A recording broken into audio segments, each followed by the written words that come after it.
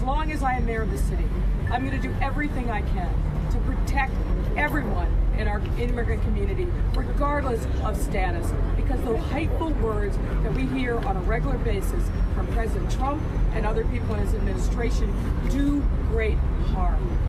But after Greg Abbott bussed about 24 migrants into Chicago, Lori attacked Abbott for not being a good Christian. He professes to be a Christian.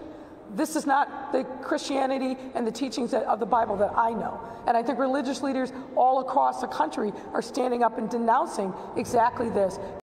But what did Lori Lightfoot do with the bus full of migrants?